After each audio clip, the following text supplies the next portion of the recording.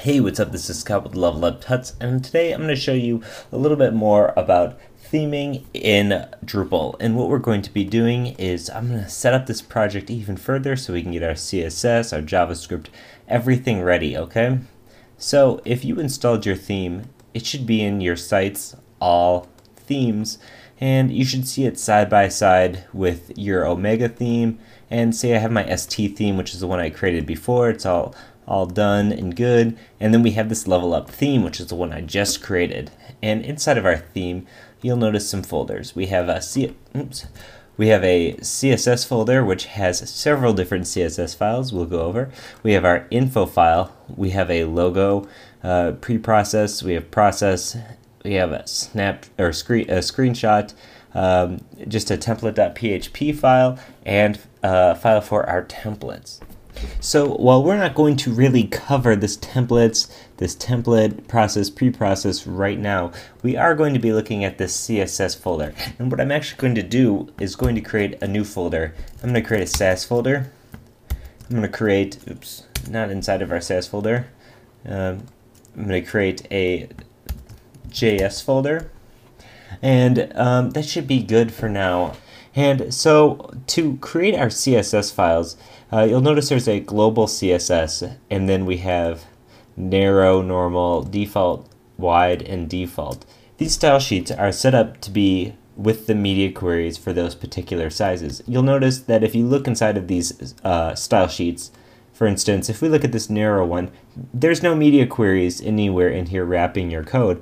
However, Omega takes care of that. Basically, all you need to know is that the CSS in this narrow file goes with your narrow view. And the global CSS file is where you define all of your global CSS. And since Omega follows a mobile-first philosophy, this is going to be your mobile styles. And actually it's going to be your total base styles and your mobile styles, right? And then when you want to make changes for a little bit wider version of the site, you go to narrow, even a little bit wider, normal, default, and then default wide. And these files will just adjust the things that you need adjusting or moving around as you go.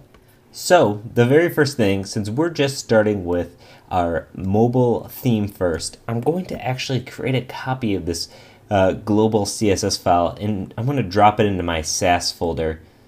Okay, and I'm going to change the extension on this to be SCSS because we're going to be using this as our Sass file. Okay, so now we have this, we have our Sass folder, and we have our JavaScript folder. Cool. So now it's about time I'm going to create a new window in Sublime Text. So for these examples, I'm going to be using Sublime Text 2. You can use whatever code editor you are most, fluent in, but I recommend Sublime Text 2. If you haven't checked it out, please do. And so I'm going to actually grab this whole theme. I'm going to drag it up into my project so we can have everything here. Okay, cool. Now inside of our JS folder, I'm going to create a new file, and it's going to be, let me save this. It's going to be named scripts.coffee. Okay, this is going to be our coffee script file. More on that later when we actually need to use it.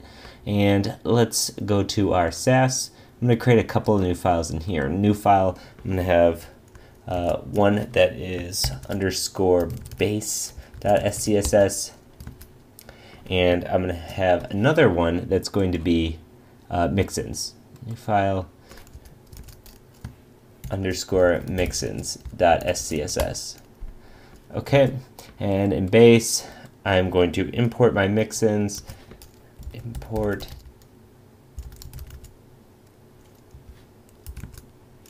So I'm going to import my mixins into the base, and then I'm also going to import compass into base. Actually, I'm going to do that before the mixins.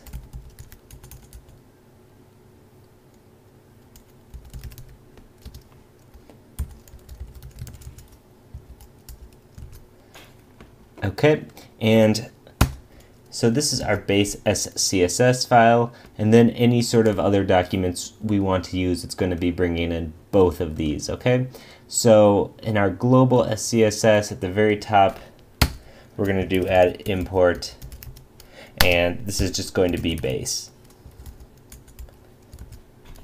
Okay, and if you need to learn about Sass, let's say you don't know about Sass, check out the Level Up Tuts Sass tutorial series. It's completely comprehensive. It's going to tell you everything you need to know about Sass. As far as learning Sass goes, I think it's something that can really help you understand CSS and really make writing it fun. So go ahead and watch those tutorials if you haven't, or you can just be editing your CSS and watching along.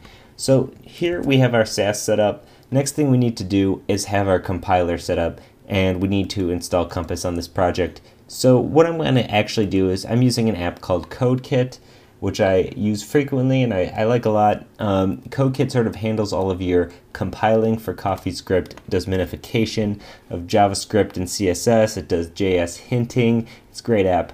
So what I'm going to do is I'm going to drag my theme into CodeKit and let CodeKit handle its business. Here it is. It's got all our files. I'm going to say project or Compass, use Compass for this project. Install Compass. And so images. I'm going to have the images be in an IMG folder, which I need to create.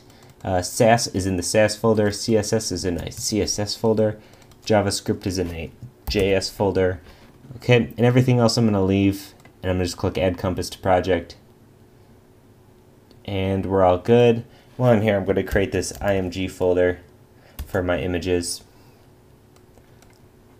Cool. So, if you'll notice, CodeKit has all of our scripts. It can check them with JS hint, and it's going to compile them. In fact, if I click compile right now, we're going to, I don't know why I took away from that. If we check out our JS folder, we have not only a scripts.coffee, but a script.js folder. Pretty cool. And now if we compile our styles, you're not going to see a whole lot. But if you look at this styles, you can see that global.scss is linked up to CSS, and as well as all these print ones. We didn't create CSS files for these others, but we will. So now we should be all set up to use our CSS. But let's say you needed to add a new CSS file. For some reason, you wanted another CSS file. Well, you can add that in the .info file. This is also where you'd be adding scripts. So let's add our script. Since we have this .coffee or the scripts.js file, we want to add those to our info file.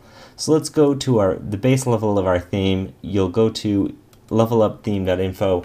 Let me decrease the font size a little bit on this because there's a lot of info here.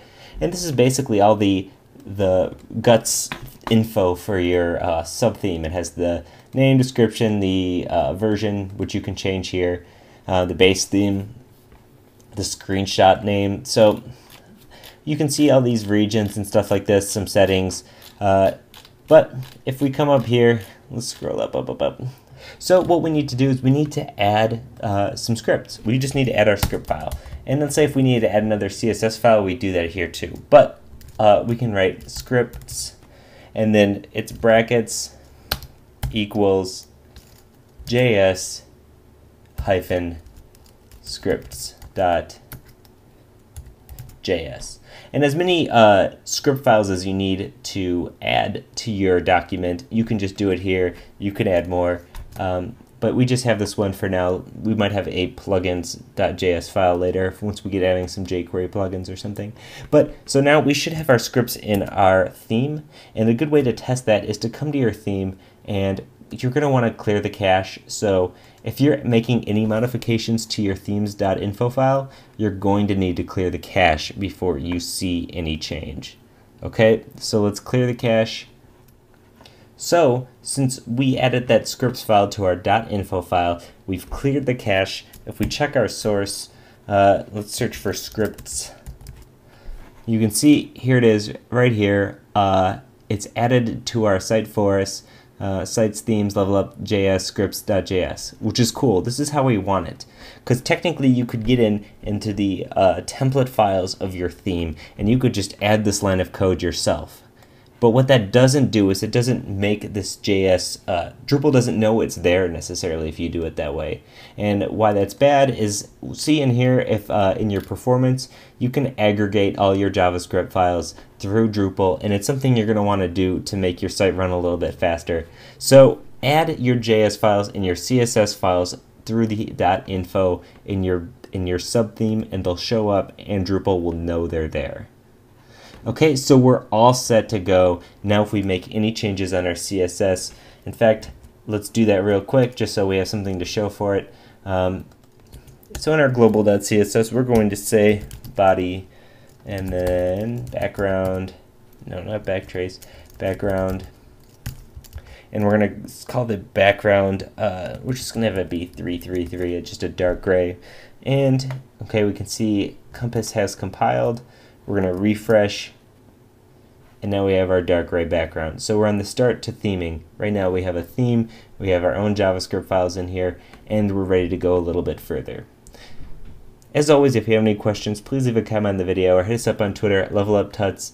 As always, this is Scott, and thanks for watching.